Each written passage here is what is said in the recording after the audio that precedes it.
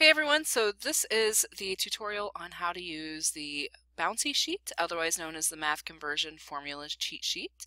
So if you are anything like me, or if you have had me in a previous dosage calculations course or dosage calculations lecture, you have heard me say that I very much dislike math.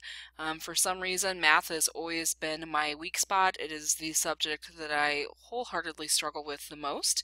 I am a very visual learner, and so while learning math, I found it very beneficial to create diagrams and things so that I could see what I was doing so that the math would make sense to me. So while I was an undergrad for stats, I would draw little stick figures and I would draw little graphs and diagrams and all kinds of things, anything that I could do to try to help myself visualize what it was that I was doing.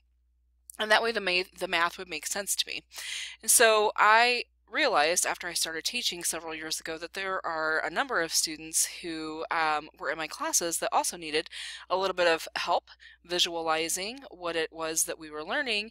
And so this cheat sheet for learning conversions for dosage calculations was born. So what this sheet does is helps you have a visualization of how the decimals are converted among the metric system.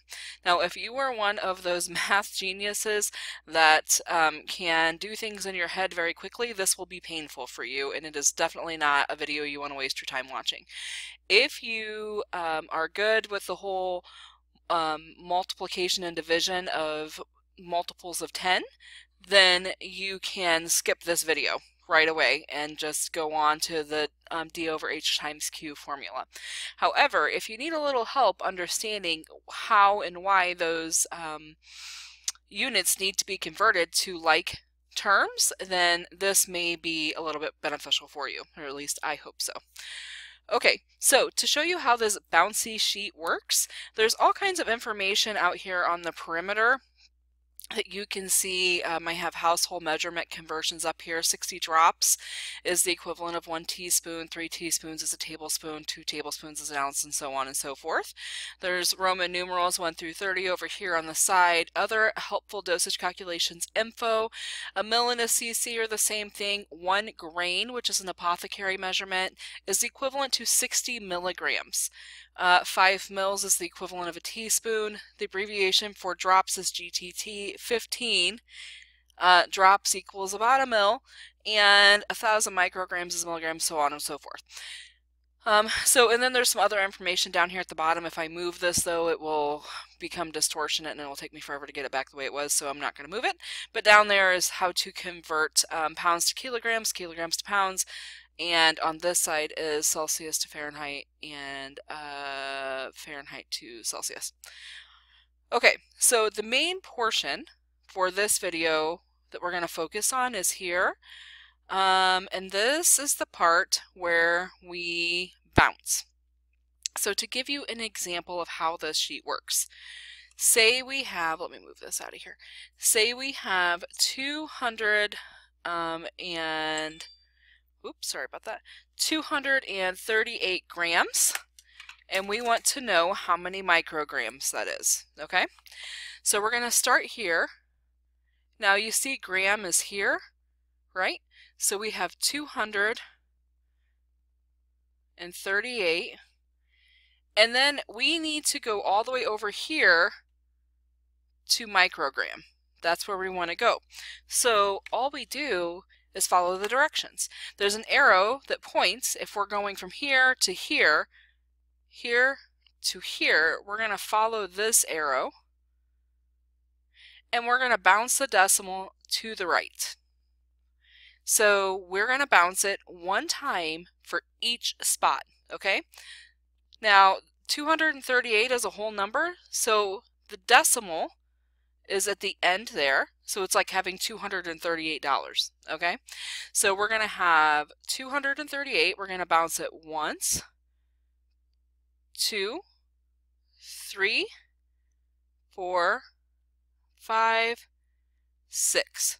So we're going to bounce the decimal 6 times, in order to get our answer. And I'm going to explain that to you in just what all of this is in just a second.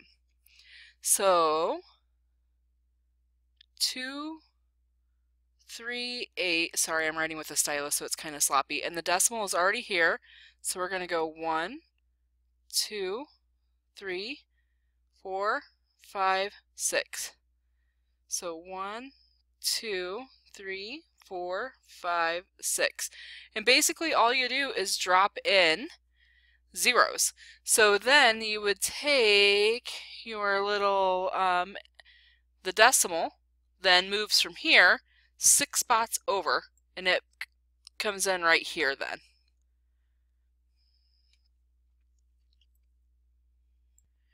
Okay, so a couple of things that you should know. First of all, let me circle these. These guys here, whoops, hold on. There we go, these guys, the XX. So these are placeholders.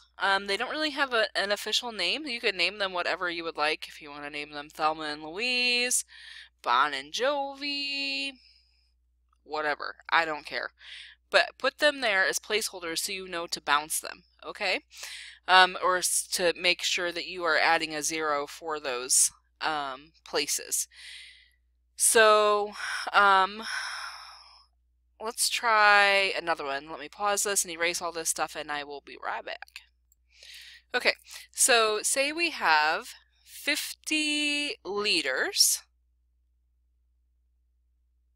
and we want to know how many kiloliters that is equivalent to. Okay, so we are starting here, we are going here, and so we follow the directions. Since we're going this way, we're going to take this path, which says to bounce the decimal to the left. Okay, so the decimal is here, and we are going to bounce it to the left 1, 2, 3 times. So taking 50, we're going to bounce it to the decimal 1, 2, 3 times. We put a 0 in here, and now this becomes 0.050.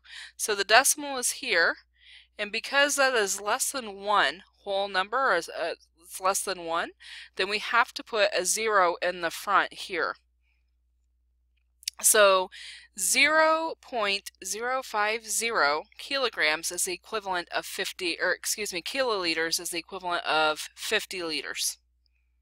Okay, so let me erase and we'll try one more. Okay, so our next problem is 0.065 grams, and we want to know how many milligrams that is. So we are going to follow our arrow again and bounce our decimal to the right once, twice, 3 times to land on milligrams.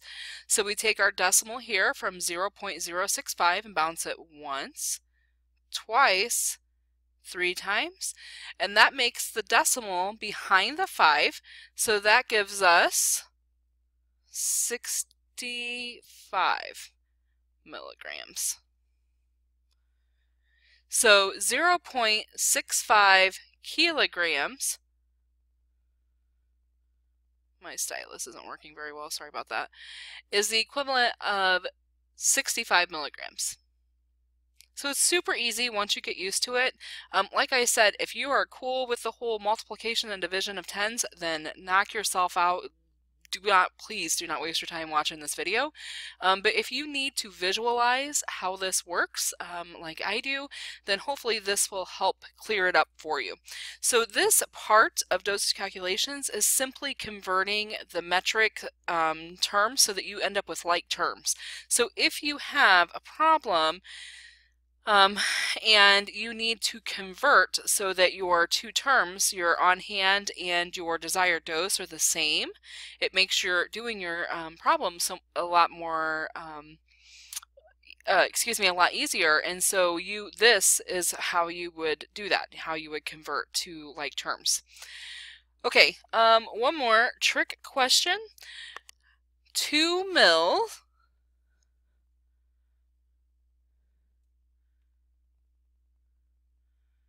equals how many cc? I trick students every single semester with this question, and it cracks me up.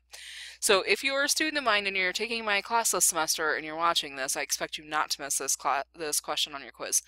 So 2 mils is the equivalent of how many cc's? Automatically, students will want to come down here and start to do the bouncy sheet, but up here in the little corner, you can see that mil and cc are the same thing. So 2 mil is equal to 2 cc's. So I'm throwing that in there just for fun. Okay guys, if you have any questions, please drop them in the comments or let me know, and I will do what I can to help you out. Thanks.